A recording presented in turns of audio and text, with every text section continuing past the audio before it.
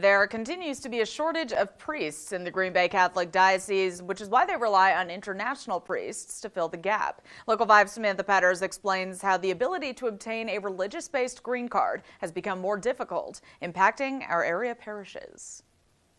We reach out to different bishops in other countries to see if they have priests that they can loan us for a period of 5, maybe 10 years to come and serve in the Diocese of Green Bay.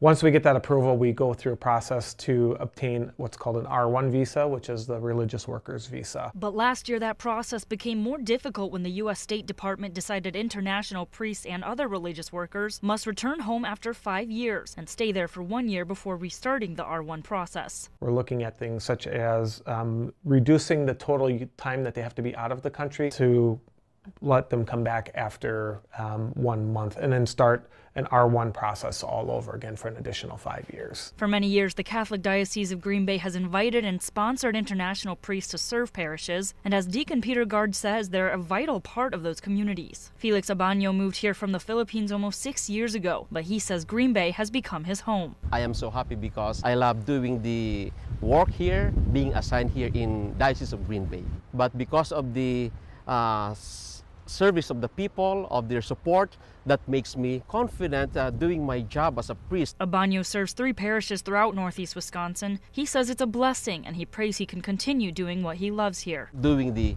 green card, God knows what is best for us. So we are trying to serve here in the Diocese of Green Bay as long as we can.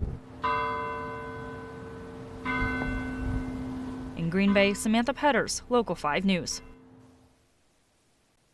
The Catholic Diocese of Green Bay is calling this matter to the attention of our U.S. senators and congressmen, asking them to decrease the time required outside the United States between R1 visas. Deacon Peter Gard asks all of those of good faith and goodwill to contact their representatives regarding this important immigration issue.